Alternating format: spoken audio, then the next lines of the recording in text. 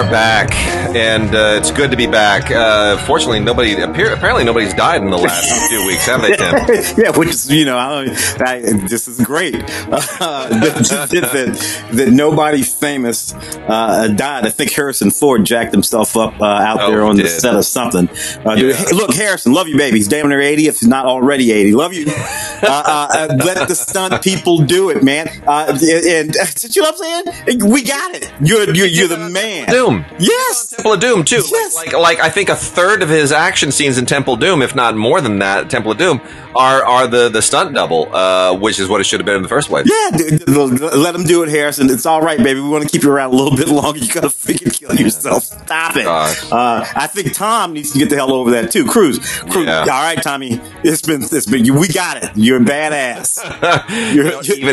Even Jackie Chan doesn't. Yeah, you can't make that jump anymore, man. You can't make that jump. It's okay. Ain't nobody mad at you. But And in fact, little known story is that the big jump in Rumble in the Bronx, which is when still Jackie was in his prime, but the big jump from balcony to balcony across the that alley. Oh.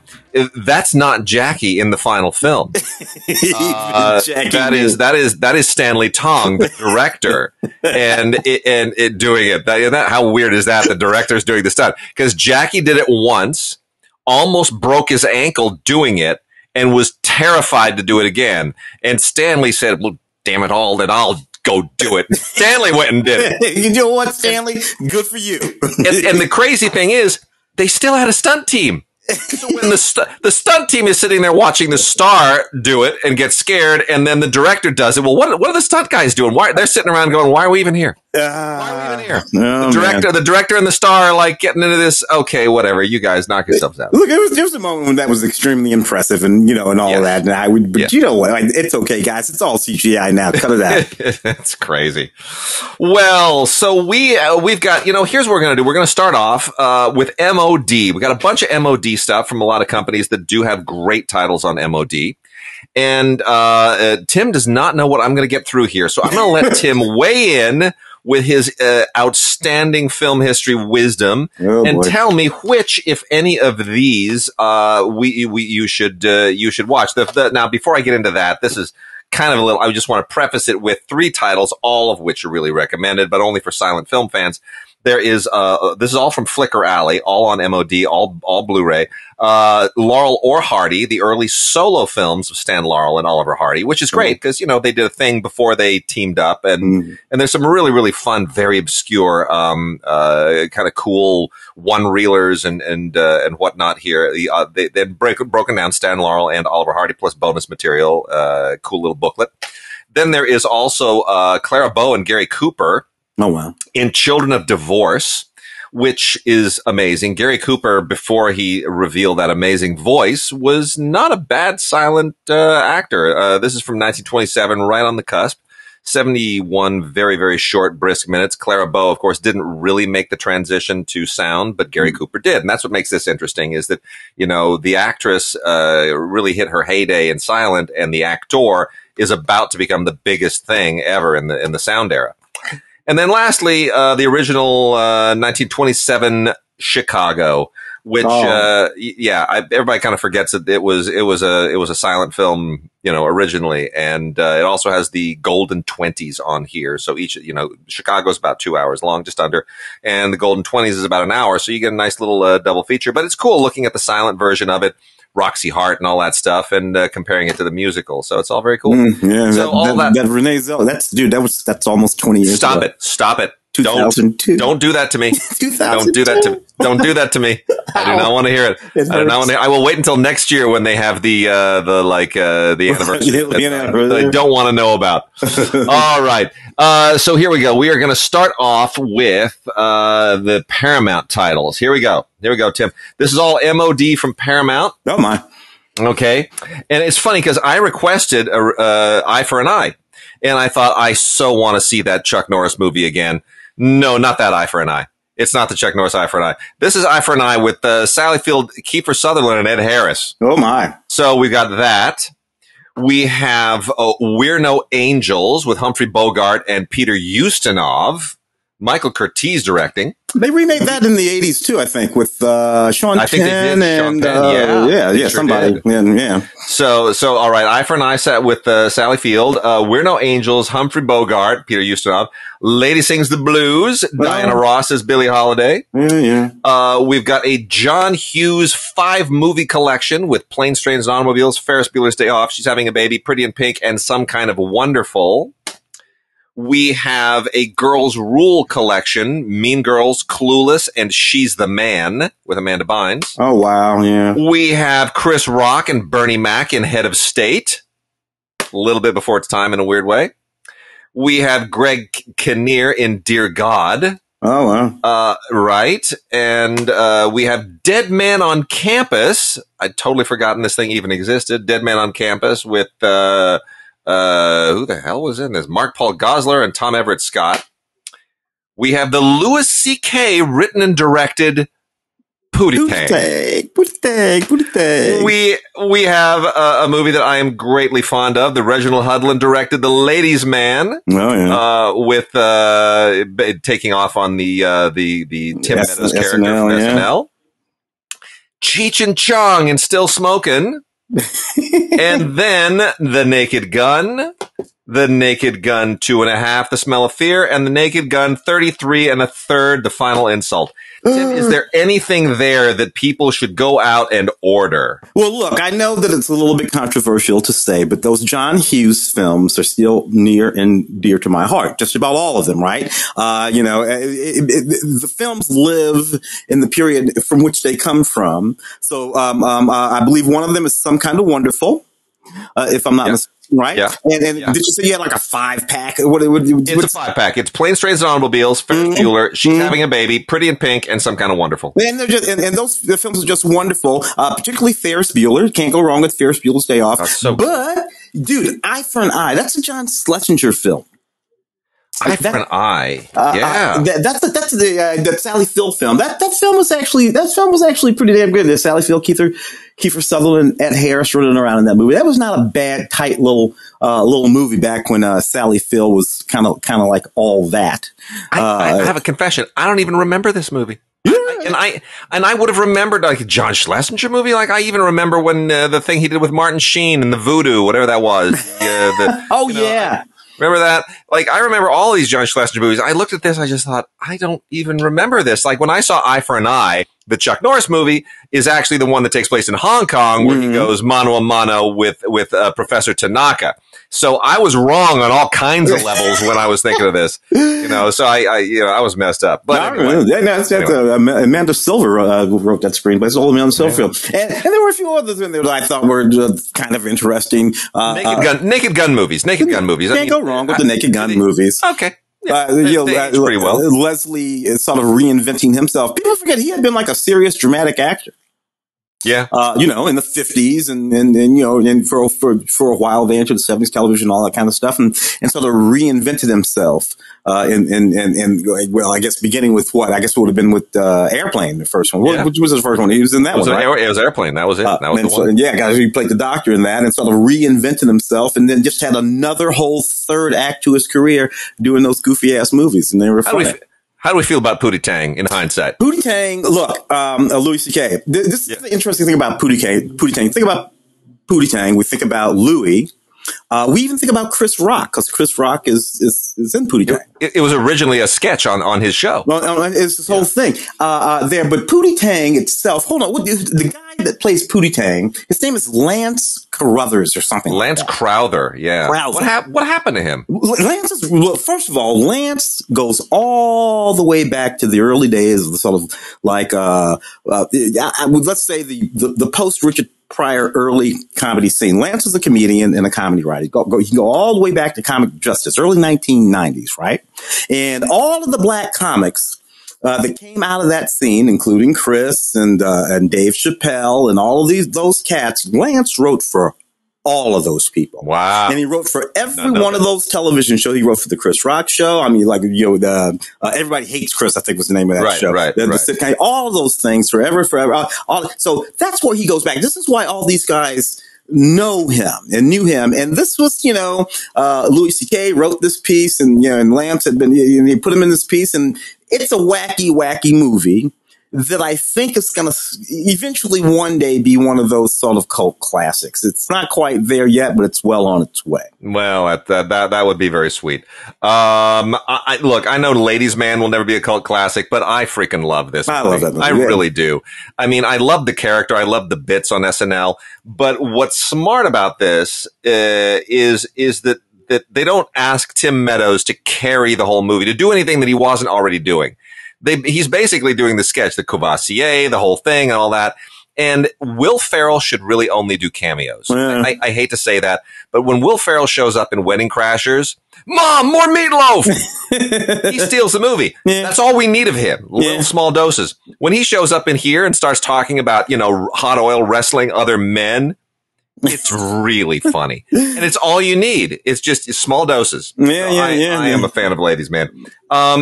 Let's talk about the two older ones here for a second. Lady Sings the Blues and We're No Angels. I mean, We're No Angels, I keep forgetting that this even exists. It's not top tier Paramount picture from the time, but it's fine. It's got, Basil Rathbone shows up. Michael Curtiz does a good job.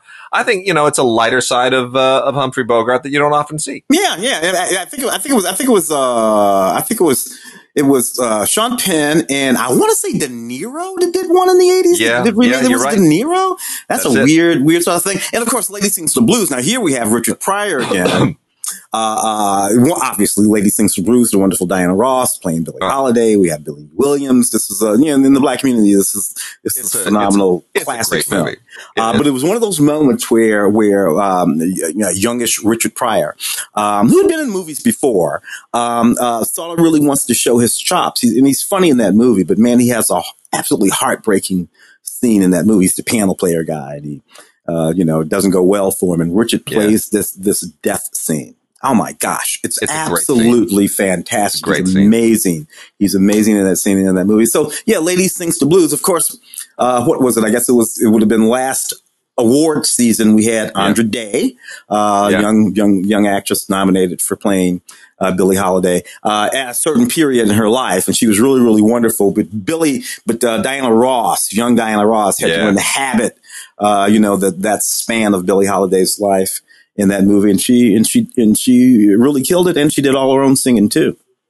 We've also got a couple of Paramount pictures here that are part of their Paramount Select library, or the Paramount Presents, I should say, Paramount Presents, which is a Jan de Bont's remake of The Haunting, which I'm not overly fond of, but some people tend to be fans of it, so that's there. And then also the VistaVision Last Train from Gun Hill with Kirk Douglas and Anthony Quinn, which is a really pretty terrific old Western. Looks beautiful here. I would love a 4K of this. But the VistaVision on this Blu-ray is just really lovingly mastered. They did a great job. Top notch. And Kirk Douglas Westerns, you can do no wrong. No. Douglas with Anthony Quinn. Sturgis. Yeah. Yeah. So let's go to some Sony titles here. Here's some Sony MOD titles. We got Sally Field again and Tom Hanks in Punchline. Oh, I like that movie a lot more than some people. It's really funny. Sally Field playing this sort of like everyday housewife, married to John Goodman, and got the kids, the whole thing. But at night, she goes out and does stand up. Tom Hanks playing this doctor. He might be in medical school, but I think he's a young doctor. And at night, he goes out and does stand up. I think Mark Rydell in that film directed it too. Is that a Mark Rydell film? No, it's not. It's a David Seltzer film. But Mark Rydell is in it. He's in it. He plays the guy. There's a period when stand-up was just this thing there. And what's funny about that movie is how funny the jokes that Sally Field tells. She's, because she's doing these jokes and she's buying jokes from these sort of like old school Catskill type cats and diners, writing jokes on napkins. And it's just, I don't know. It just, it's a movie that worked for me back in the day. I don't think it was a big hit, but I loved it. What about Fun with Dick and Jane? George Segal and Jane Fonda from what year was it? 1975? Yeah. There was a moment when these sort of sophisticated movies, they remade that movie too. I think with Jim Carrey and Telia. Not so good, but this one, there was a moment when these sort of sophisticated movies were the thing, and they were about, middle class people living their lives, doing stuff. And it was just, these were really, really good movies. And I really love that movie, Fun with Dick and Jane. Really interesting bunch of people who wrote the screenplay. David Giler, Jerry Belson, who, by the way, had a hand in Close Encounters. People forget that. And Mordecai Rickler. That's an interesting story by Gerald Geiser. So, I mean, and Peter Bart produced this. You know that? I did not know that. Peter Bart of Variety. My goodness. Crazy. Like Father, Like Son, one of the body switching movies. Dudley Moore and Kirk Cameron. Man, there was a run of those there for a while. Good heavens! I know. I was gonna say it started with Big, but no, it goes. You can go further back than that. Yeah. But there was a run of those in the 80s, man. I love Dudley Moore, and I could care less about Kirk Cameron, but boy, this is weird. And by the way, the screenplay was by Lorne Cameron. I'm going to go out on a limb and say probably not related. Okay. The New Adventures of Pippi Longstocking. The Ken Anakin movie from when was this? Let's see.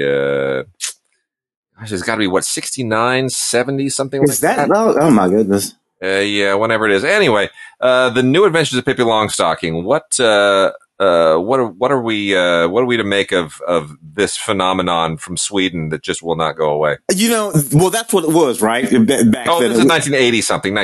Anyway, yeah. Really? Well, The New Adventures. The New Adventures. This is The New Adventures. Yeah. So, but still, as a part of that phenomenon, that was just the most bizarre thing. I mean, as a kid, I remember, watching these movies and they were dubbed, of course, and they were just completely and wholly out of sync. With all of this sort of bizarre shenanigans going on in them, but there they are. Yeah. We got two kind of feminist themed films. Girl Interrupted, which won Angelina Jolie her Academy Award, and then 55 Steps with Hilary Swank and Helena Bonham Carter. Tim, I don't remember 55 Steps. I don't either. I do remember Girl Interrupted. That was a big deal. Girl Interrupted was a big deal. I mean, Winona Ryder was the thing, but then Angelina Jolie kind of came out of nowhere and won an Oscar for that. And, I'd forgotten James Mangold directed this. Yeah. This was the film that kind of put him on the map, and now he's injuring Harrison Ford on the new Indiana Jones film. Back in is what he's doing. Back in 99, 2000, something like that, man. Yeah, something like that. And then, so 55 Steps, this is, Jeffrey Tambor's in this, and he's really quite good in it, but I don't remember this movie in any way, shape, or form at all whatsoever. But it is, it's an interesting, one of those psychiatric ward movies, female friendship buddy movie. One of them, I kind of Rain Man-y a little bit with Helena Bonham Carter overacting a bit. And Jeffrey Tambor, because Jeffrey Tambor is in Girl Interrupted. Yes.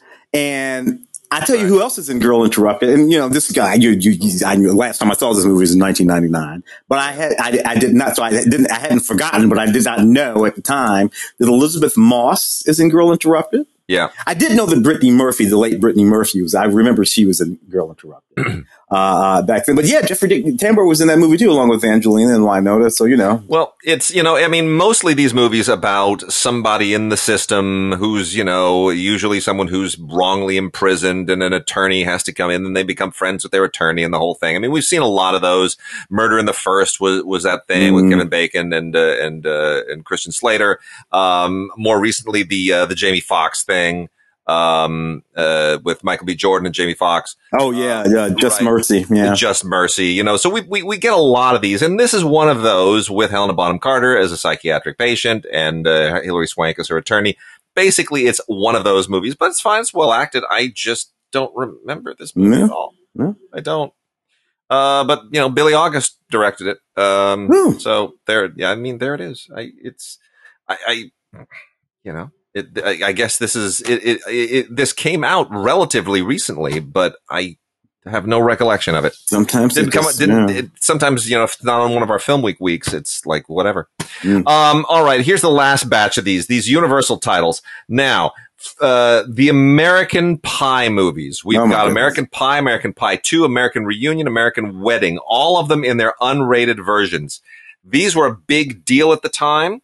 Full disclosure, at least one of them was DP'd by my good friend Lloyd Ahern, and the cinematography is awesome. I think it was American Wedding was the one he shot, which was directed by Jesse Dillon, who hasn't gone on to make a lot of movies. But question is, does this franchise still hold our attention, or is the whole pie thing really kind of done? Well, look, we're going all the way back to 1999 now. Those Wheaties brothers, Paul and Chris. So, Jason and Chris Klein, look, I'm not sure that you can get away with a whole lot of these jokes anymore. I mean, the central joke, with the hole in the pie, I'm not, and certainly even if you can get away with it, I'm not sure how funny it is. Charming cast of characters, actors, a lot of them, have gone on to do some interesting stuff. This all seems like fodder for a sitcom to me. Maybe a sassy Netflix series rather than a series of major motion pictures. They were, spanning that some odd 20 odd years, however long it's been there. Yeah. All right, a couple of British films here that I am hugely fond of. I still love these movies, but Tim, you tell me, do these still live in the culture? Notting Hill and Billy Elliot. I have no objections at all in my memory to either one of those films. I love them both of those films, particularly Billy Elliot.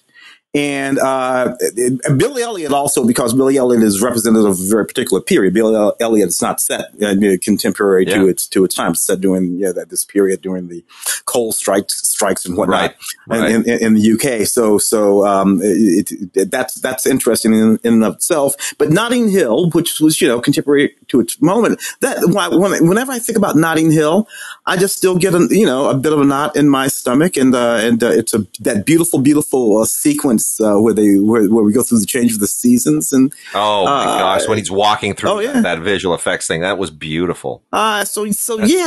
I think both of those movies are movies you can queue up and enjoy just as much today as you could back then. I kind of think I agree. Stephen Daldry came of age as a director with Billy Elliot, and now he's doing every episode of The Crown. Yeah, there you go. Yeah. So we got some sort of 19th century Americana stories here as well. We've got the Sofia Coppola remake of The Beguiled, which aims to put sort of a more female centric spin on the story that was originally directed by Clint Eastwood. We got the old John Wayne, Kirk Douglas Western, The War Wagon. And then we've got Taproots with Van Heflin and Susan Hayward, and, amazing cast of supporting actors like Ward Bond and Boris Karloff and Julie London, which is this George Marshall directed kind of melodrama that all takes place in the 19th century. It's it feels a little bit dated. Anything there, Tim, that you think is worth paying attention to? Well, we'll say this about The Beguiled. The 1971 Clint Eastwood film and Sophia's film with Nicole Kidman and Kirsten Dunst in 2017. And Colin Farrell playing the original Eastwood part. Particularly the Colin Farrell thing, because he's playing that with his natural accent. And back in 19 whatever, I read that book when I was in junior high. That's an adaptation of a novel. And the Coppola film is truer to the book than the Eastwood film, particularly that thing to do with Colin, because that happened a lot. The character in her film was paid by a rich man to go fight in that war for him, that Civil War. Yeah. He had no stake in the fight whatsoever from the North or the South. He was simply poor, and you could do that. This was a thing that actually happened quite often. And that was brought over from the book. And I thought that was really, really interesting that Sophia knew to bring that over from the book. She made it a bit more of a feminist sort of thing, rather than just a bunch of, teenage girls in heat, which is more or less was what was going on in Clint's movie. Which is kind of okay with me too. But getting that little pieces of history, right? I appreciate that, but I still like that Clint Eastwood film. Yeah, I like them both. Yeah. I will say this about The War Wagon, which I think warrants a little bit of attention. It's basically a gold heist movie. It's John Wayne and Kirk Douglas trying to steal gold from a land baron and his very heavily armored train. But whenever I see it's okay. But whenever I see this marquee with John Wayne and Kirk Douglas, I'm always reminded of the story that Kirk Douglas would always tell about when John Wayne bawled him out for playing Van Gogh in Vincent Minnelli's Lust for Life. Yeah. I mean, because and it was serious. Like John Wayne pulled him inside and said, "What are you doing playing a painter? Guys like us do not play painters." Like there was a whole thing. Like in Wayne's mind, being a painter, if it didn't mean that you were gay, it meant you were almost gay. Yeah, it was not a man. You're not playing a manly man. Yeah, for sure. Like men do not paint. Yeah, like, real men do not paint, and they certainly don't go crazy and cut off their. Men don't do any of these things. Yeah, what I thought was interesting is the way Douglas took all of that. He was just like, wow, you just and yes, look at those careers, and therein lies the difference, Yes. John went out being who did he go out? He went out being Rooster Cogburn. Rooster Cogburn, yeah, basically. Yeah. Well, the last three here, we've got Walter Matthau and Julie Andrews in Little Miss Marker, which I think is a really sweet little gem that oftentimes gets unfairly forgotten. This is a cool little film, and it's got great supporting cast: Tony Curtis, Bob Newhart, Lee Grant, all joined in on this. You can't not love that. The Seventh Son, or it's perhaps just Seventh Son, not no the on it, with Julianne Moore and Jeff Bridges, kind of was one of these big CGI things that flopped rather badly a couple of years ago. It's probably been about 5 or 6 years now. And, that's strictly for people who love that stuff. But also want to put a shout out for The Last Days, the Oscar-winning Steven Spielberg produced Shoah Foundation Holocaust doc directed by James Maul, which has been remastered from the original 35mm film and re-released on Blu-ray, MOD. Won Best Documentary then. It would probably win it again now. It is a deeply, deeply moving movie. And, the eyewitness testimony is running away from us very fast now. We're within the next couple of decades, we'll be hitting, these people will be in their 90s. And, by the mid 2030s, they're going to be gone. Yeah. So, these are important testimonies to have. Yeah. All right. Tim, let's, want to cover the criterions here. Let's hit these criterions. Let's start with Pariah. I was going to say, wow, what an auspicious launch of a career. Yeah. That movie was for Dee Rees, Pariah, 2011 film, about a young black gay teenager, coming of age, story, beautifully done. 10 years, dude. 10 years. It goes by so fast. Kim Wayans in that movie. I think that's the last time I've seen Kim Wayans in a movie playing her mother. It's just a lovely film about a Brooklyn teenager coming of age as a young gay woman. Dee, of course, has gone on to do a whole bunch of other things, but one of them, of course, being Mud. Yeah, Mudbound. Mudbound, thank you. Yeah. Which is just a powerful film, set post-war, during the war in the South, and David O'Yell, just really, really, really good movie. An auspicious beginning of Dee Rees' career. I remember the LAFCA voting that year. That's where I knew that this movie really had kind of carved itself a place. We get a lot of indies every year, and we talk about them, like The Nest, this year, where you think it's going to have some awards potential and it just doesn't go anywhere. Yeah. But I remember, Pariah was one of those movies that year where everybody was kind of talking about it, but nobody thought that anybody else would be talking about it, right? Yeah. Everyone sort of thought it was their little personal discovery, but it's nobody else is going to watch this. And suddenly we're in the voting, and it's like Pariah, and it's rippling through the room. And it didn't wind up winning any awards from this, but it was in the mix. Yeah. It was very strongly in the mix, wound up really kind of carving its place, and people, I think, saw this amazing talent. And Dee Rees has definitely carved herself a place. She's done very, very well for herself, and she gets the Criterion treatment now. Yeah, she is immortalized with Criterion. Here's one that's a little bit from left field: is Tiny, the Life of Aaron Blackwell, and Streetwise, together on one unified disc. These are both movies that were co-directed by Mary Ellen Mark and Martin Bell. And I'm not overly familiar with either of them, to be honest. They're separated by decades. Streetwise was made in 1984. That was the early 80s. Yeah. Yeah, 84. And then they made Tiny, The Life of Aaron Blackwell in 2016. I don't know Tiny, but Streetwise, I remember that was a really, really, it's set like Seattle or something like. It's just following these street kids. Yeah. Just following these street kids all around Seattle. It's really heavy. And Martin Bell is, basically a documentarian, but Mary Ellen Mark is a photographer. And so you're getting a really interesting mix of sensibilities here. Cheryl McCall actually co-directed Streetwise with him. She's the one more, but she was not involved in Tiny. But, Streetwise is a really, really fascinating movie. And, Aaron Blackwell, I thought was, very, very interesting, because it was actually begun roughly around the same time. And then it took them like 30 years to complete the film. And, Blackwell's a really interesting figure. Aaron Blackwell is one of the characters, figures.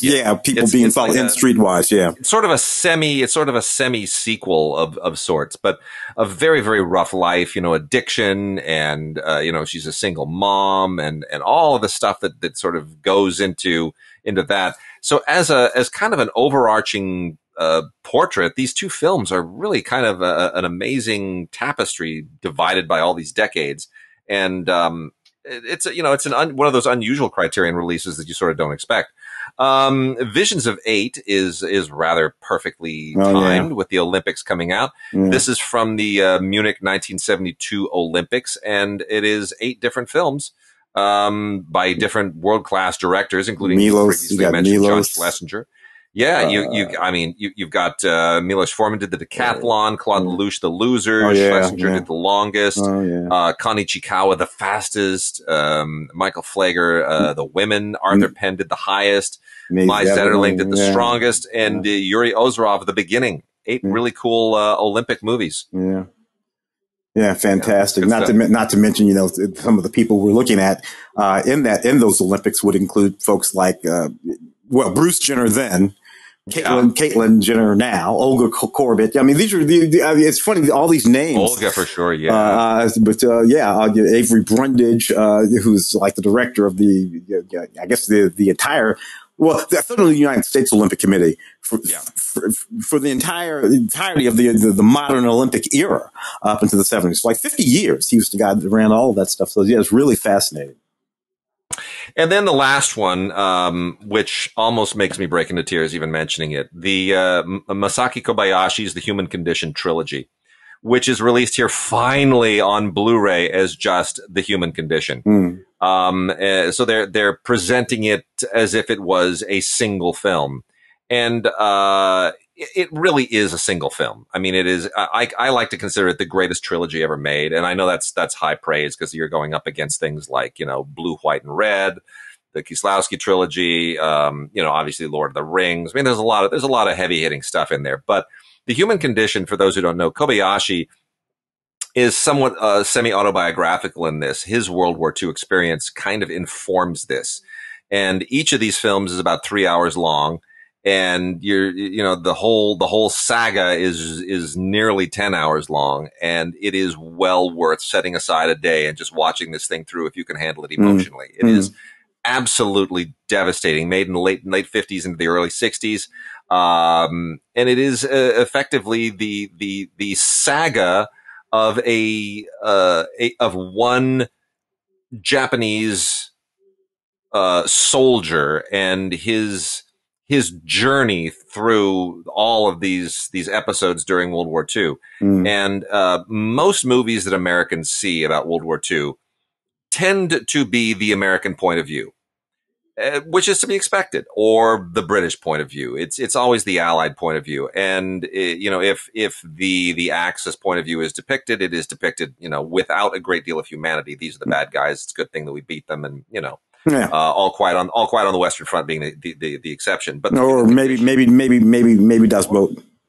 Maybe Das Boot for sure. But yeah, that's a great example. But The Human Condition is just devastating because this is based very much in what many Japanese soldiers actually experienced. And I can't emphasize this too strongly that, you know, we have this impression that the Japanese were all of these crazed, cultish, you know, suicidal, kamikaze warriors who dug themselves into, you know, caves and wouldn't come out for years, and, you know, unless you flamethrowered them out, and they were going to die for the emperor and they had to be deprogrammed. Oh, it became a part of the storyline, the narrative storyline, even in post-war television of the 70s and 60s and 70s. Literally stories about these Japanese soldiers on an island 5 years after the war. You know, still holding out. It became narratives and storylines.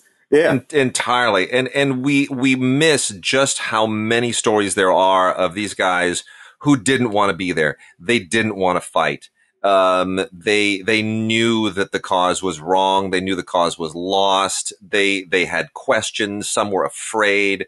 You know, they're human beings like everybody else. And we sometimes lose sight of that humanity. And, that is what drives all nearly 10 hours of the Human Condition trilogy. It is masterful filmmaking. And, you know, all due respect to people who love Kurosawa, when people ask me who's your favorite Japanese filmmaker, I always say it's Kobayashi.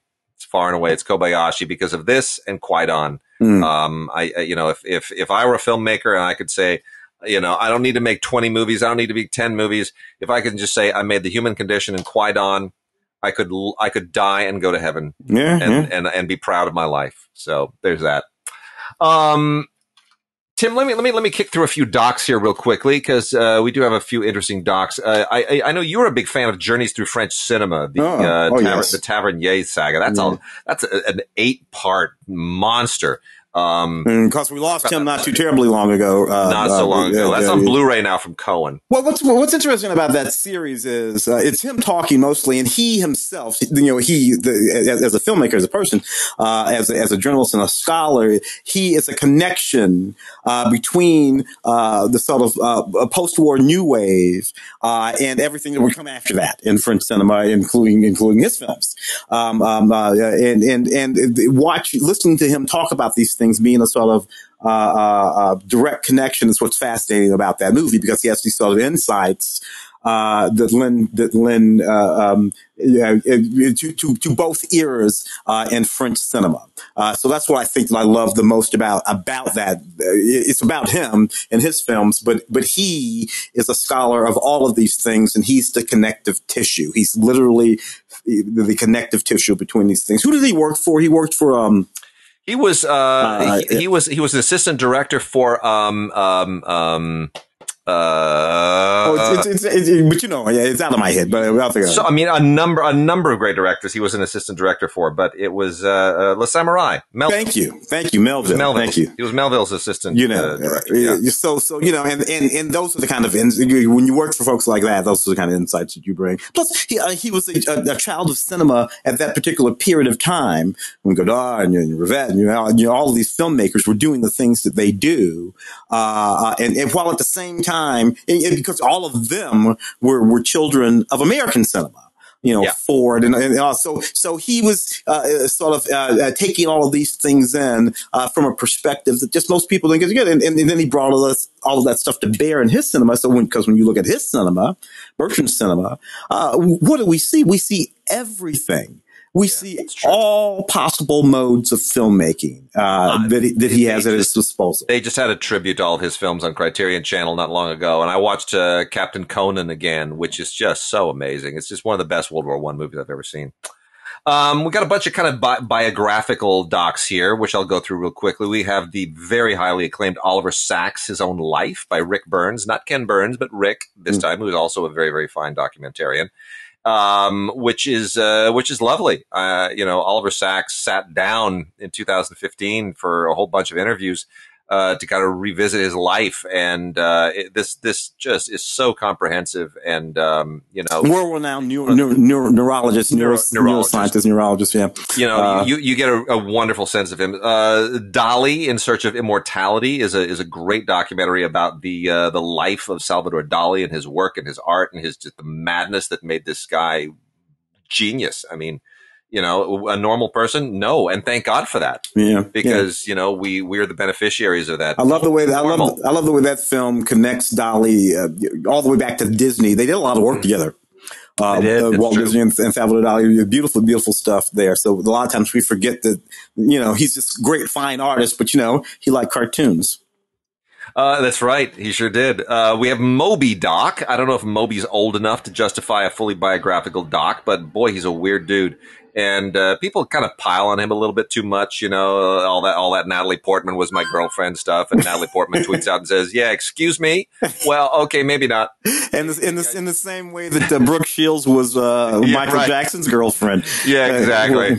Standing next to them doesn't make them your girlfriend. You have to actually have a relationship. That's a great analogy. But Moby, is a guy who had a really difficult childhood and is a really fascinating artist. So, it may be premature, but that's an interesting doc. We talked about Billie Holiday earlier, and Billie is an absolutely beautiful, beautiful tribute to an amazing icon in American music history. Yeah. I think sometimes Billie gets a little bit lost in the shadow of other singers of some of her contemporaries. And, Ella Fitzgerald tends to cast a very, very long shadow. But, if you listen to Billie's voice and her music, and I'm glad, we had the recent movie as well, really ripe for rediscovery and to sort of own her place. This is a beautiful movie. Yeah. And that movie and this movie are something of a corrective to the sort of notion that we have as Billie as being a tragic, drug-addled figure. Yes. More complicated. She's overwhelmed by that. Yeah, yes, much more complicated than that. And then as long as we're on the music topic, The Changin' Times of Ike White by filmmaker Dan Vernon. Ike White, kind of a pivotal figure in soul, but not one that is widely known, sort of more influential than famous. And Changin' Times was his big album, which was released in 1976. And again, very, very troubled life, but a prodigy, an amazing talent and great music and deeply influential. But one of these, just a lot of demons, And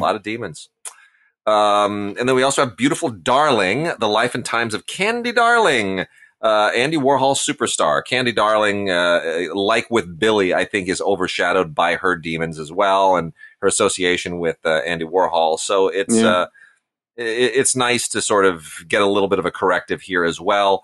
Interviews here with a lot of people who knew her, including Julie Newmar and Fran Lebowitz and John Waters. You realize what a swath of culture she cut across. And wonderful narration, her own words narrated by Chloe Sevigny. So that's also a really a very, very touching and important film. Yeah. Tim, let's talk about Nation Time for a second here, because we are both big fans of William Greaves, and who tends to be known primarily for Symbiopsychotaxiplasm, which of course got the Criterion Collection. But this is the 80-minute fully restored cut of Nation Time, his Gary, Indiana documentary about the 1972 National Black Political Convention. Oh man, the poetry, Mir Baraka.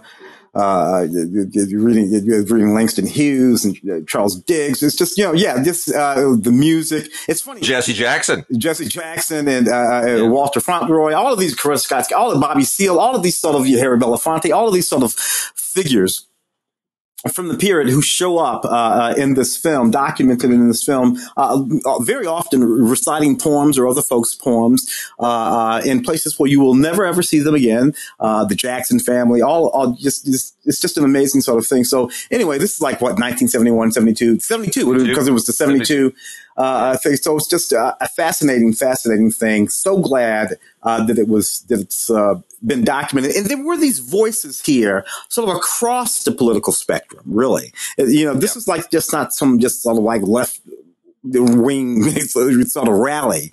No. It's again far and away more complicated than that.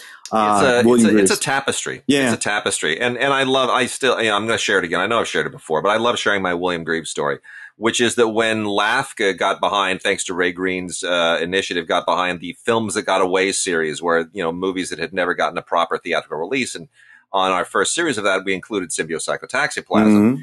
And then shortly thereafter, I was in New York, piggybacking on my wife's per diem while she was working on the Steve Buscemi film. And there was a William Greaves series at Tribeca, and I went down and saw it, and he was there. And I just went up to him and I said, Mr. Greaves, I wasn't there when you were in Los Angeles for the Films That Got Away, but just wanted to let you know I'm one of the people on that that was on that committee that programmed Symbiocyclotaxiplasm. And before I could even finish my sentence, the man hugged me. Yeah. He threw his arms around me. Total stranger. It was so touching, and I'm so moved to this day that he truly an incredible, kind, brilliant, gentle man. And I think perhaps that may be why he didn't have a more forceful career or a longer career, because he's one of the soft artists. Yeah. Sometimes you got to have that lion anger that comes out to beat your way through, and he just wasn't that guy. But Nation Time is a really beautiful chronicle and document and tapestry of a very, very important historical moment. Yeah.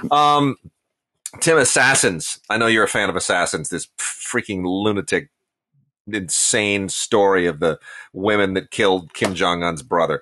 Because I got to tell you, it's really amazing sometimes. A news story comes into and you watch the news story and you pay attention to it and you think and you think you understand it and all this kind of stuff. And these filmmakers go out and they go looking around that whole situation.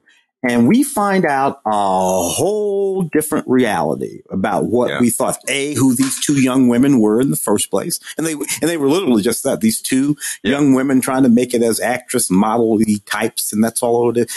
And this almost, if we didn't know it were all true and resulted in the death of Kim's, what was it, his cousin, uncle, brother, whatever. It was his brother. It was one of his brothers, right? Yeah, like a half brother. Yeah, well, I guess they're all. If we didn't know this were all true, if you were to tell me this story as a story, I'd say, that sounds like an interesting episode of, 1960s Mission Impossible or something episode, but it's not. It actually happened, and it's just fascinating the way it unravels. This story. So Assassins, and that's what it's about. It's about the truth, what is likely the reality behind that assassination of Kim's half brother and the young women who it was pinned on, and how these filmmakers reveal the reality of what happened there. So a few others I'll get through so we can get to some new stuff. We have some really good new stuff to get to today.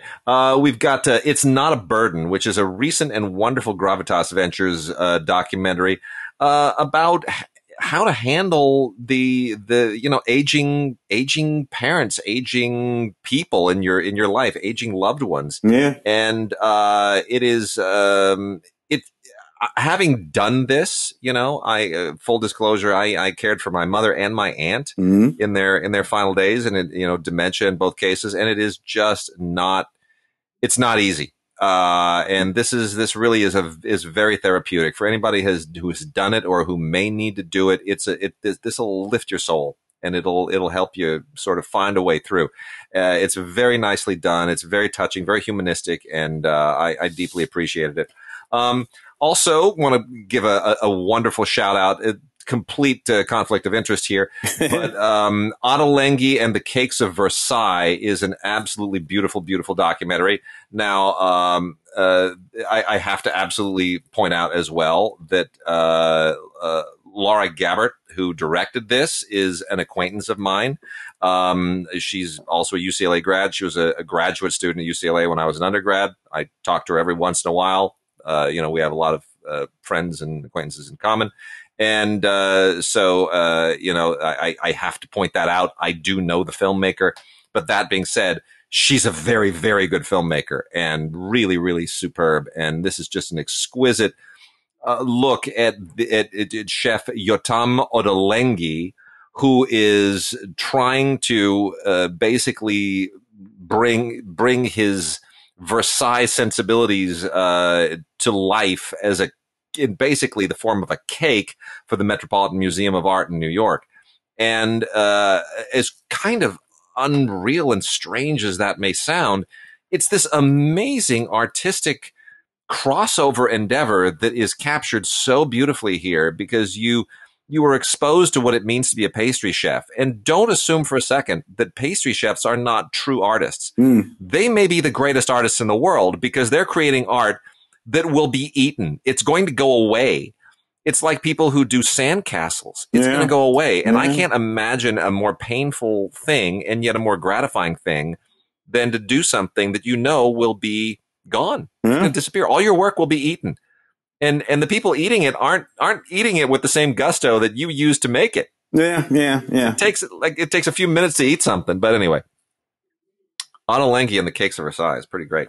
And then Mayor. Tim, did you see Mayor, the David Ossett film about the about Musa Hadid, the Christian mayor of Ramallah in the West Bank? I don't think I saw that one. I had to cover this one for Film Week as well. It's really fascinating. I mean, when what's nice is that this is not a take sides kind of Israeli-Palestinian doc, which, you know, too much of our current politics gets sort of torn apart in documentaries.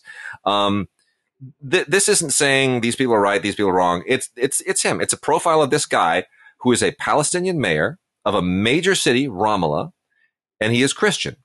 And this deals with some incredibly complex issues, and it doesn't sort of try to give you an answer. It just it lets you wrestle with it. And boy, it really is.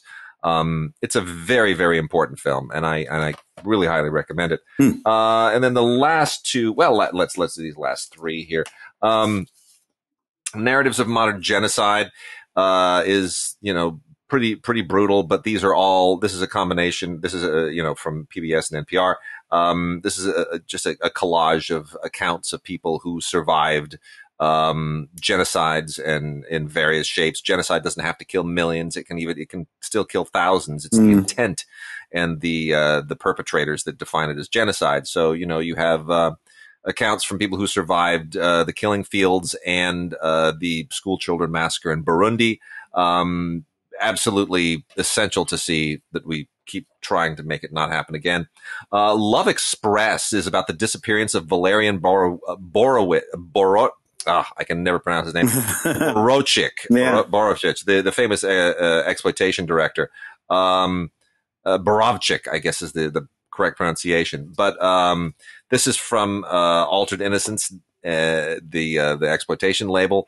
And people may not have known that in the 1970s, Walerian, who after making all of these very famous exploitation films, basically kind of disappeared from public. And they have some really interesting interviews in here with people, including Neil Jordan and Terry Gilliam, who give you some great insight into this manic figure. And then lastly, Jazz on a Summer's Day, one of the great documentaries about jazz. Yeah. To me, this is like definitive, you know. Everybody who was anybody in jazz from its inception until 1959, when this movie was made, is depicted here. And, I just think it's wonderful. I love this movie. Fantastic. All right, Tim, where do we go? Want to look at some of these 4Ks, some of the 4K business? Yeah, let's do the 4Ks. At the top of which I see Willy Wonka, the original Willy Wonka, Gene Wilder's Willy Wonka. So what do we look like? If anything should have been put out on 4K, needs to have been put out on 4K at some time. This is a movie that's meant to pop, crackle, and just jump right the hell off the screen. What does it look like?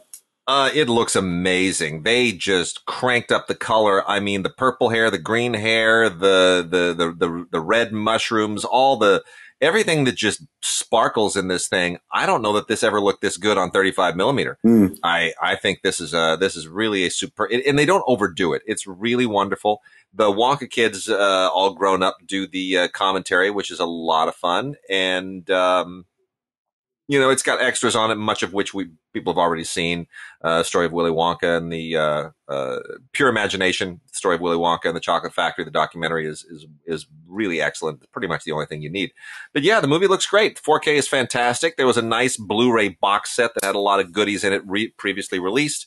But I think, you can double dip and keep them both. Keep the extras on that one, but watch the movie on this one. And because this is Warner, you get a Movies Anywhere code, so you can add it to all of your digital lockers. Does Roald Dahl does he ever do a commentary or an interview or anything like that? No, nothing from him out there. He wrote nothing. I always thought it was interesting. He actually wrote the book, wrote the screenplay too.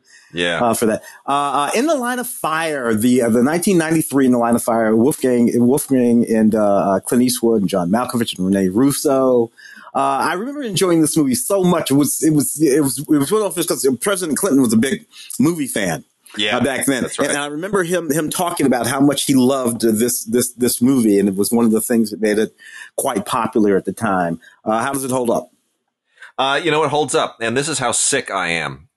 This is what a deranged human being I am, because when I watched this movie again, I had the same thought that I had the first time, which was, that ceramic gun of John Malkovich's, that would work. I could totally make one of those and sneak that on a plane. I could totally do that.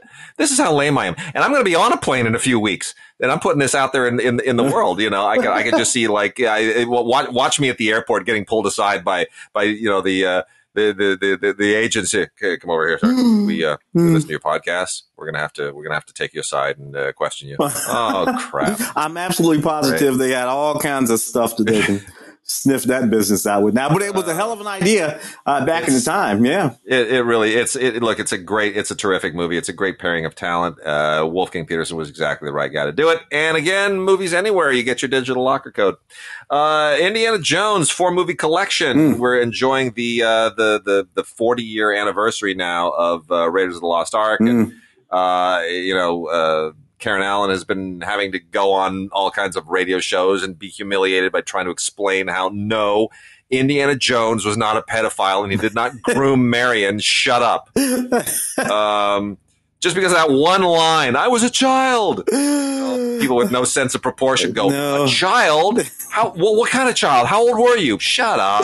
Yeah, relax, everybody. Relax. Anyway, these movies hold up. I watched Temple of Doom again the other day, 4K. Yep. I watched it on Movies Anywhere. And, I don't know if I ever told you, but when I was an usher at the National Theater, which has now been demolished, I worked when that movie opened. That opened at the National. And I remember we had 6 preview screenings, 6 private screenings for press and for the studio and all these people. And I made sure that I didn't have to work any of those nights so that I could show up and sneak in and watch I had seen the film a half dozen times by opening day. To this day, I can still sing Anything Goes in Mandarin. Thank you, Kate Capshaw. Okay. I can do it. Oh, yes. But I love, that movie I particularly have a soft spot for, despite all of the criticism of it. That's the movie that gave us the PG-13. We can blame it for that. But I still have a soft spot for Temple of Doom. Oh, the thing with the heart. The guy with the heart with the. Yeah, it's all taken from old movies anyway. Yeah, exactly. If the kids in the 30s saw that at the theater. Nobody. Is that Odenkirk movie, which I actually rather enjoyed. It's like a John Wicky. It's John Wick with a nerd. Yeah, and frankly, a little bit more quote unquote realistic than the John Wick films. It's more about fighting than guns. But it walks the same pathway. What I like about it is that Bob is playing against type. Totally. Completely and totally. And yet, the way he has designed the character, you believe it. You believe that he is that guy beneath all of that stuff. He even looks great. He's lean the choreography for all those fight scenes that he gets himself involved in are really excellent. And here's what I particularly love is that the team they put together is exactly the kind of, they cast him against type, but they cast the team against type. It's Odenkirk, plus his contact, played by the RZA, plus his dad, played by Christopher Lloyd. Yeah. Now that's a really, that's a fascinating group of people. Of course, why would any of them turn that down? Odenkirk gets to play an action star. Christopher Lloyd isn't being offered action star parts. You know, he's old, and the RZA is always down to blow something up.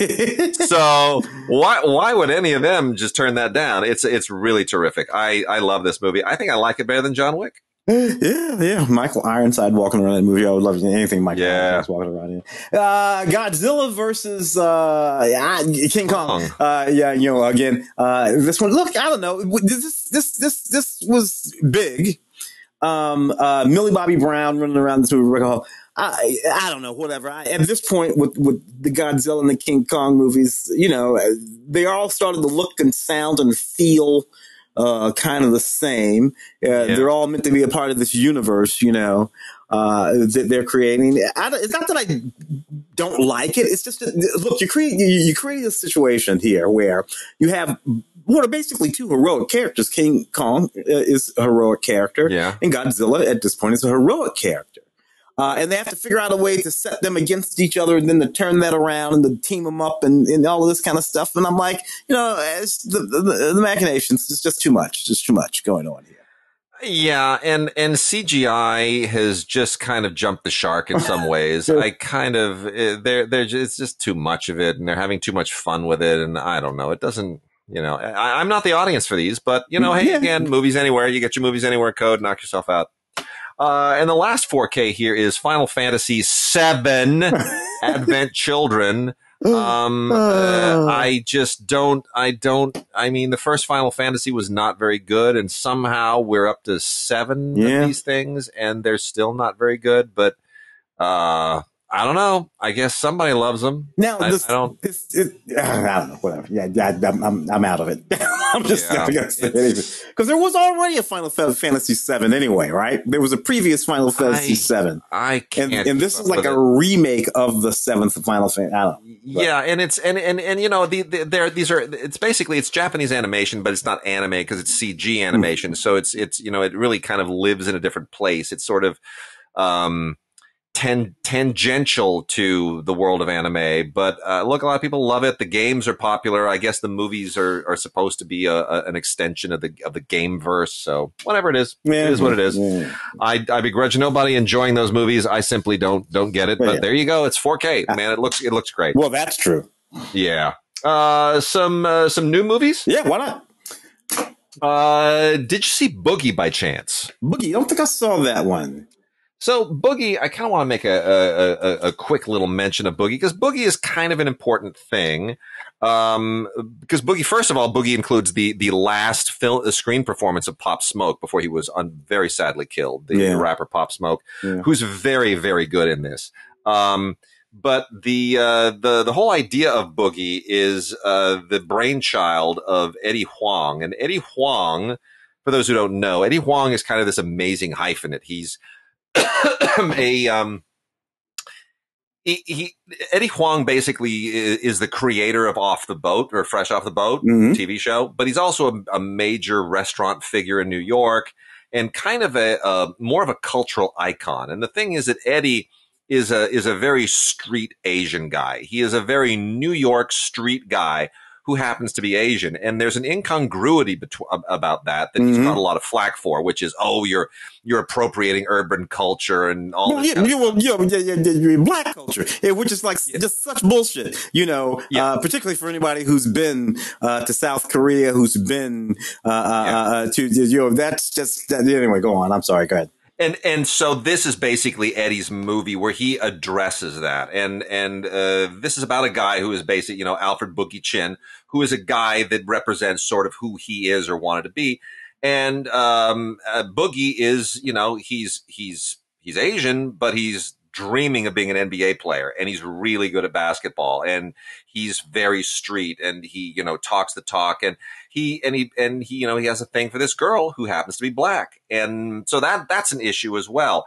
And so it really, and then there's his rival. Pop Smoke plays his basketball rival. So it's really kind of a fascinating snapshot of this cross-cultural soup that Eddie Huang himself comes from.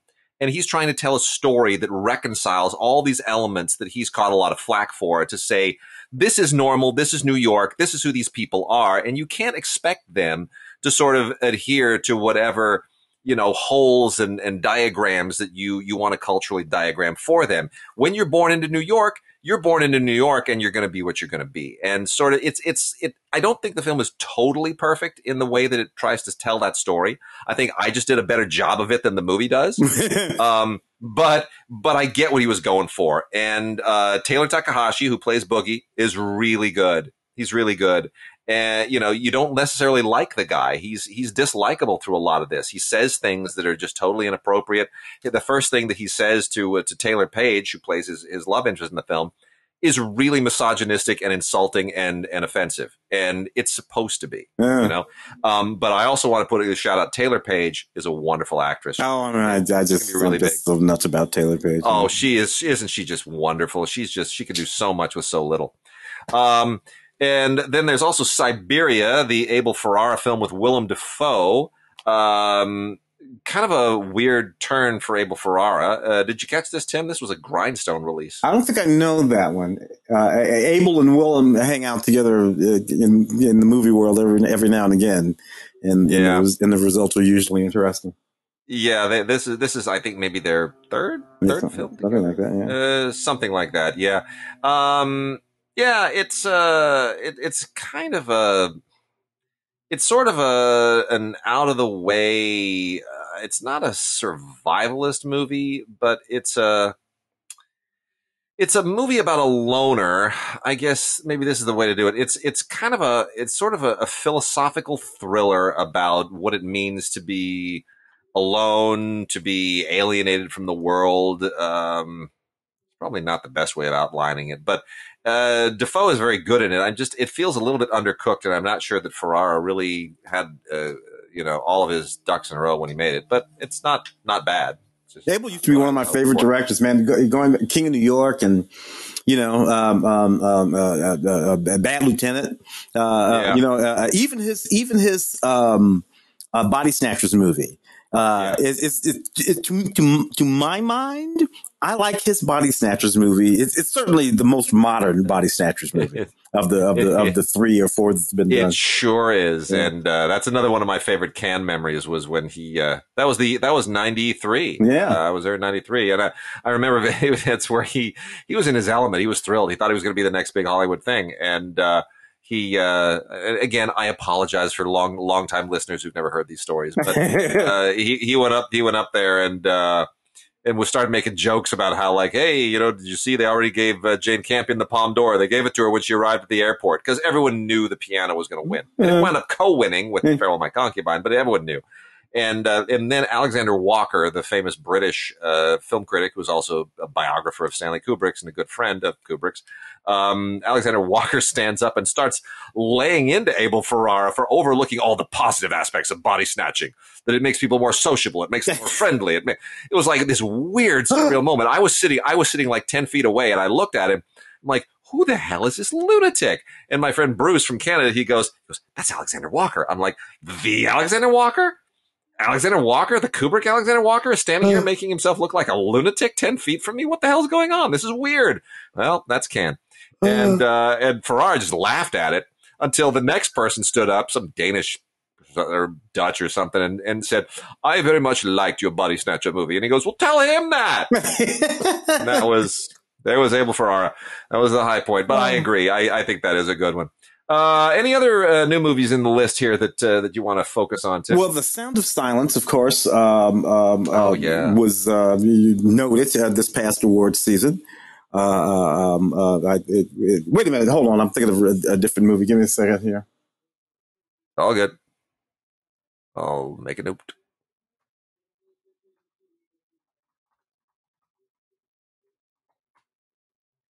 I think I'll jump off at Trigger Point. Barry Pepper.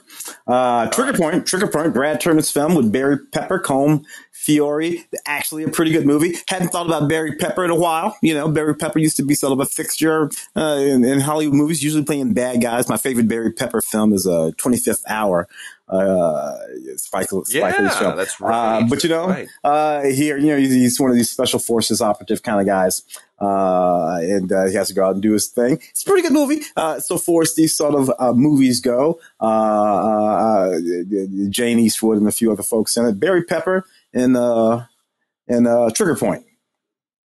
I got a few here that I'll just go through real quickly. Omerta, The Act of Silence, is really, it's an interesting little sort of low budget drama, guy film, crime film, sort of kind of organized crime thing. But what's really interesting about this to me is that despite the fact that it's just otherwise a totally negligible movie, it has Joe Estevez in it. Yeah. Who, those who don't know, Joe Estevez is the brother of Martin Sheen. Obviously never had Martin's career, but looks a lot like Martin and actually appears in Apocalypse Now uncredited, doing doubling work for Martin after Martin nearly killed himself with that whole little drunken mirror incident. Yeah. So what's funny is looking at Joe Estevez, who used to make a lot of kind of B-level action movies in the 90s, and you realize he's aged just like Martin. Yeah. Like he and Martin are really, they're almost twins. It's kind of weird. He's become like that guy.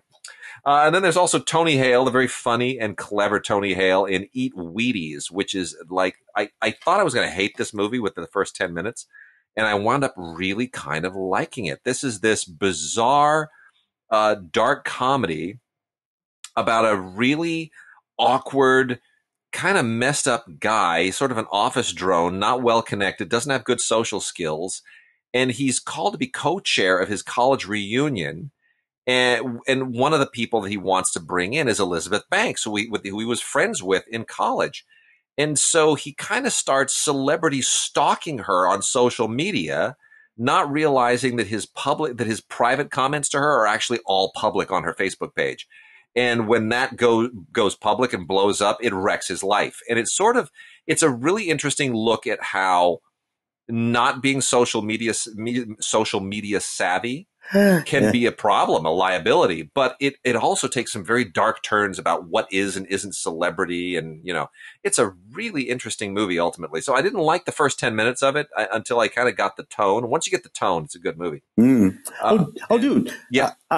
This Above Suspicion, is that one of the, is this the one, is that Philip Noyce Above Suspicion that I'm thinking of? Because it's the one with Emilia Clarke and Jack Houston. And it's interesting. I covered it on Film Week. It's interesting in this way. It's not a particularly fantastic movie, but the story is interesting. It's the story. This is the correct. This is that film. It's the story of the first Johnny Knoxville. With Johnny Knoxville sort of playing this sort of straight, sort of creepy, scary role, and Emilia doing this sort of Southern accent girl. It's all set in the early '80s, and it's the story of this FBI agent that Jack Houston is playing, who commits a murder.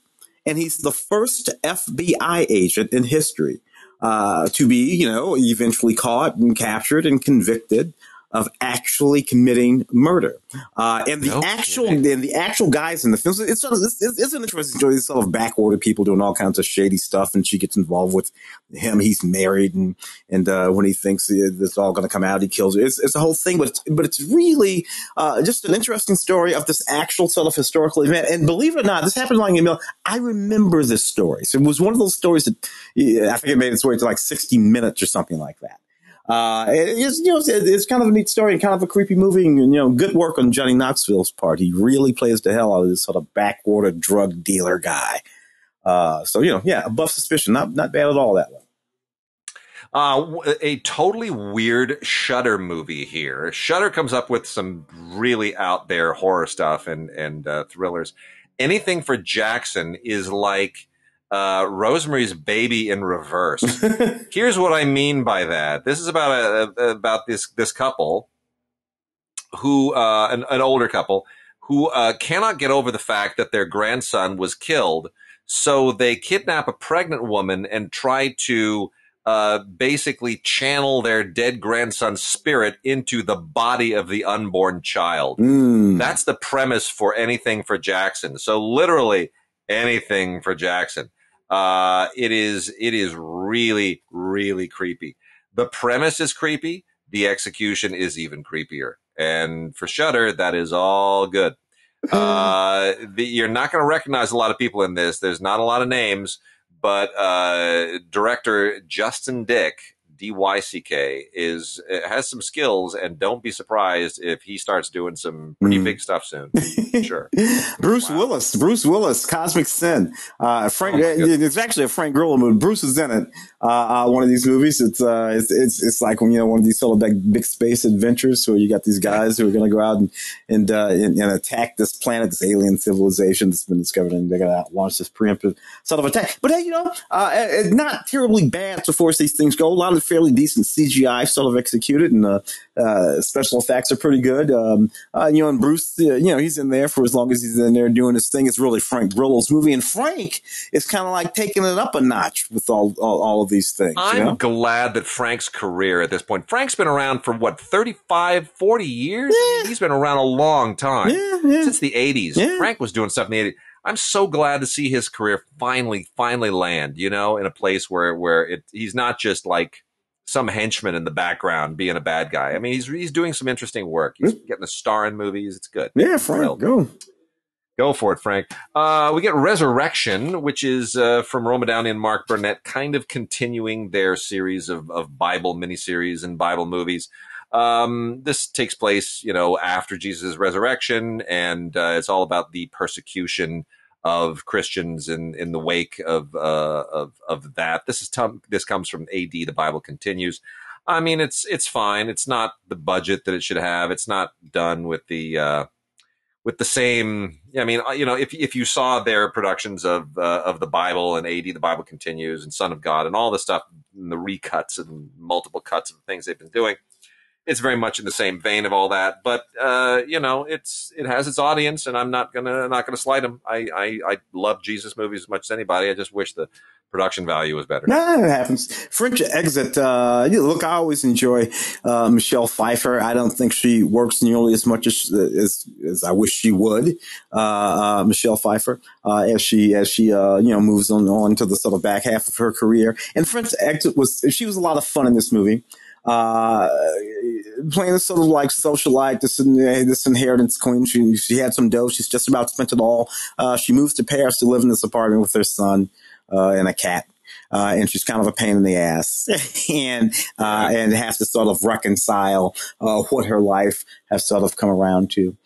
Lucas Hedges in it. Tracy Letts, when he's not writing plays, is an actor, and he's in this movie.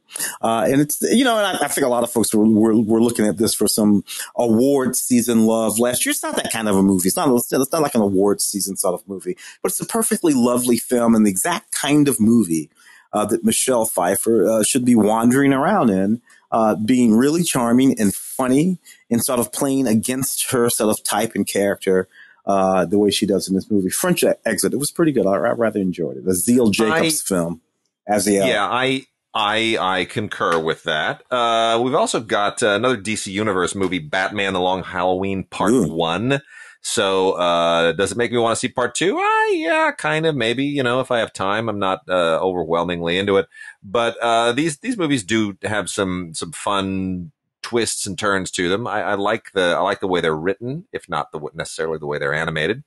And, the integration of the Falcone crime family in this thing is a nice little, a nice little unexpected twist, because we expect, obviously, Solomon Grundy and Catwoman and Joker and all the rest of them. But it's good. Why not? I guess. Why not? Yeah. Is that a recommendation? Yeah, sure. Is that a recommendation? I want to put a real quick shout out to some stuff from before I forget about it, from Classic Flicks, FLIX. You can go and check them out at classicflix.com, FLIX.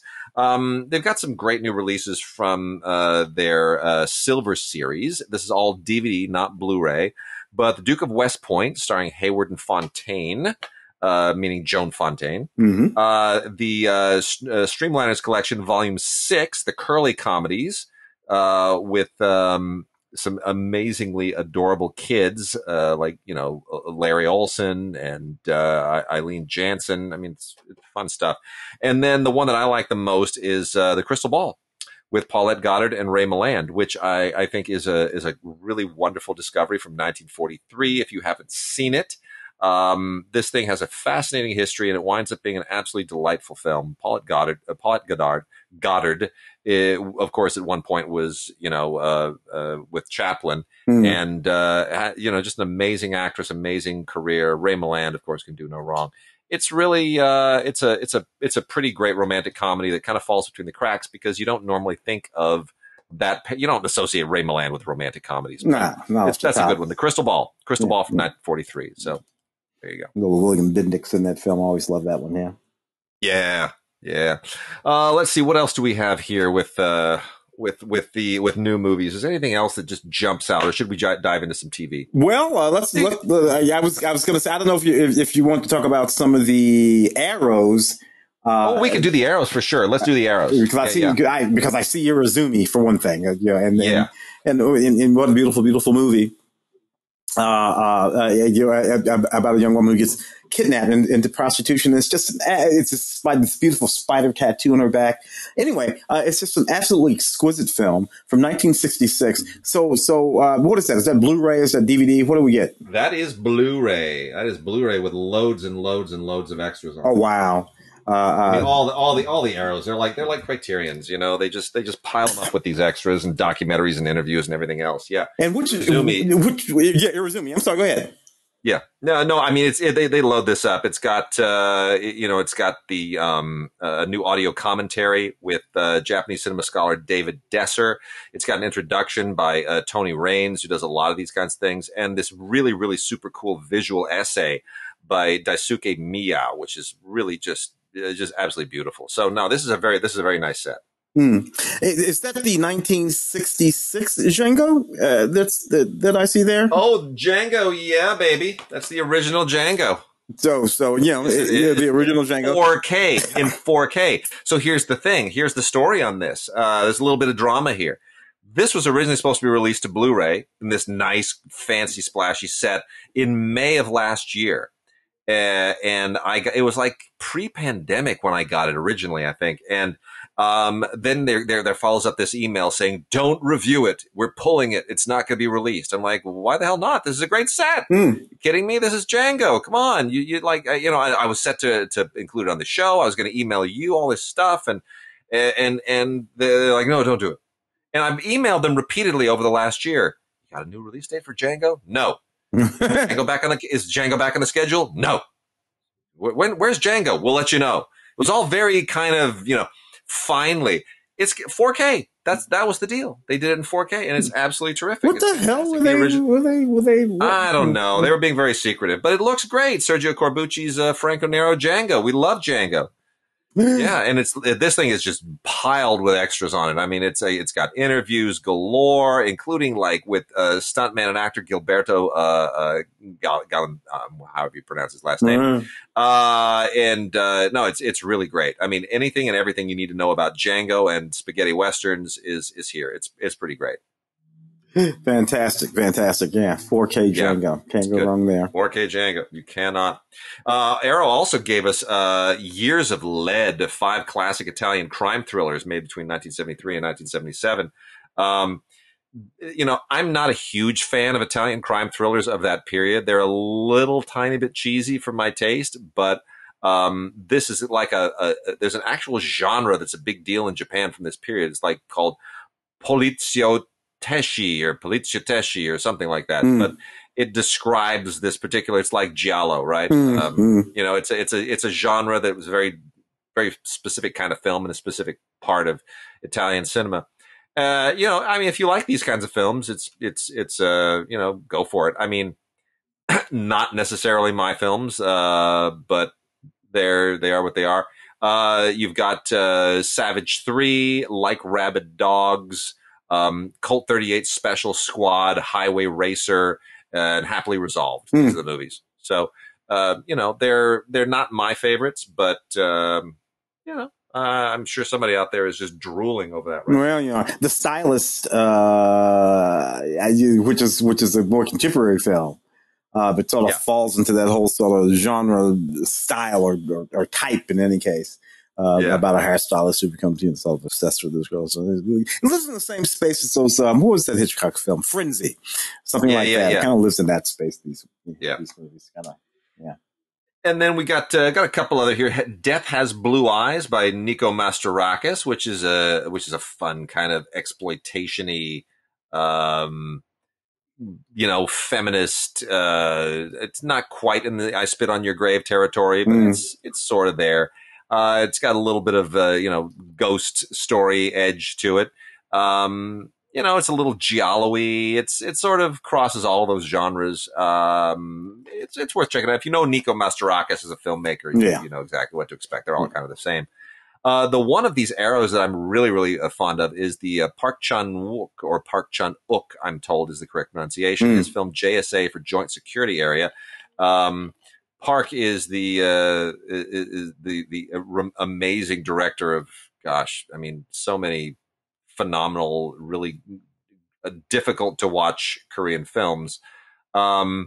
Old Boy being probably the most famous of them. Yeah. But his movies are really difficult to watch. Audition. Yeah, Audition. They're intense, man. Audition. Yeah. They're intense. They're all intense. Anyway, this actually won some awards. It's not quite as intense as those others, but because it's a war film.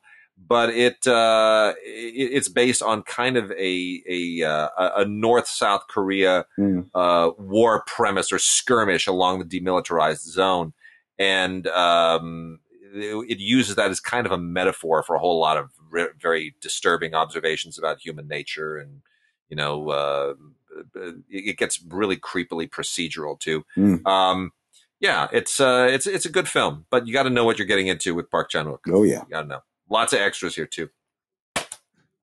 All right, Tim. Where else? We got maybe like 2 minutes left. Anything in particular? Well, you're asking about some TV, and I see that there's the Doctor Who Black Guardian trilogy, and I'm just dying to know what the hell is in that because me and my Doctor Who sort of situation. Yeah. So what is a part? What is this Black Guardian trilogy other than the Black Guardian trilogy is from the Peter Davison year? Ah, yes, I remember that. Peter used to wear the whole sort of like tennis outfit, the blonde. Yes. About what would it be, the fifth or sixth Doctor, I think is what he is Something of the old era. Okay. He's the one that always looked like he was getting ready for tennis at Wimbledon. Yeah, exactly. Yeah. That's how he dressed with he dressed like he was going to play tennis. Yeah, with that white sweater. The sixth, sweater. That period. Okay, I remember that. Yes. So it's rather amazing. It's 12 episodes, and each set of 4 episodes represents like a single movie per se. So that's what they mean by the trilogy. There's Modern Undead, which is 4 episodes, and then Terminus, another 4 episodes, and then Enlightenment, another 4 episodes. So it's story numbers 1, 26, 27, and 28 for those that like to keep track in a really, really nerdy way. But I kind of, I didn't appreciate Davison as much as I do now. He was not a bad Who. Well, yeah, he was one of the first straightforward Doctor Who's. He played it kind of straight. He wasn't particularly eccentric. He wasn't old. He wasn't foppish. He wasn't otherwise insane like Sylvester McCoy or some others. He was just sort of like this guy, and he looked like he was on his way to Wimbledon. In Wimbledon, with a kind of a normal haircut and demeanor. So he was interesting. So I would say he was the prototype for the latter Doctors who would come along in the new series. That's a great point. Who all engaged it more from that, a more straightforward sort of standpoint. Yeah. That's a great point. He really did kind of prototype it for everything that's come since. Yep. I hadn't thought of that. And then let me make a real quick shout out. Billions season 2. Ooh. I don't get this show. I don't get it. Me neither. Show? Do you like Billions? No, there's nothing to like in Billions. Everybody's awful. They're all terrible people, but clearly, if either of them ever wins, the show is over. Yeah. So this is just a cat and mouse game in which the mouse and the cat, it's just, the very rich mouse and the very rich cat, watching the rich people kick each other is, and generally it's the fallout. Everybody else catches the fallout. The rich people, they're at the end of each episode, they're still rich. So I don't care. And nobody has won. Nobody's won. Nobody can. It's ridiculous. I don't get it. If they did like they do on Ozark, where you go, holy crap, you just killed a major character. Holy crap! What are you doing? Why would you do that? Well, on Ozark, all these people are just one bad decision from either being bankrupt or dead, But that can't happen, because they can't actually kill each other. So no, that's there's no. And we are a full decade into this horrible zombie wasteland now with the new Walking Dead series, World Beyond. Yeah. In its first season on AMC. I wonder how much more mileage they can squeeze out of this. Well, they're not getting very much mileage out of that one. It's the least popular of all of the new Walking Dead incarnations thus far. I think folks are... And I don't think it's because it's not good. I just think it's the idea's worn out. Oh yeah, this is well done. I watched a few episodes and I'm like, okay. Oh well, Julia Ormond is in there. You can't. It's not bad. It's just I've been there, done that, and I was never a huge fan. I'd catch an episode now and again, but it's just got a been there, done that feel. But anyway, it is nicely done if you're not burned out by now. Yeah. All right, that should do it. We're at the end, Tim. What's your summer like? I think we might get one more podcast out of the way, and then I'm on vacation for 2 weeks out of town. Are you heading out of town at any point? I'm going to go back to St. Louis, end of July for a couple of few days. So hang around with my mom.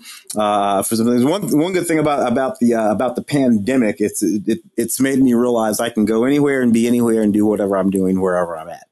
I agree. I kind of enjoy that a little bit. So that, and then I think I got a couple of appearances on Film Week, and then we of course are going to start our whole little new thing, that little Godcast situation. Yes, we've got a new kind of a video podcast thing that we're going to be putting together. We'll post that on the it'll be to the DigiGods site, and we'll make mention of it probably on the next podcast. I think we'll have it under our belt at that point, and we'll certainly make mention of it on the social media pages as well. The Godcast. Yeah.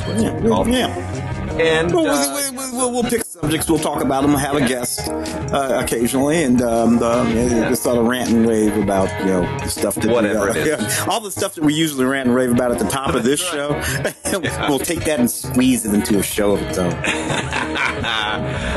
And then, so we'll try to get one more of these podcasts under our belt before vacation time, and then I think we'll probably we'll reconnect beginning of August. Sounds good.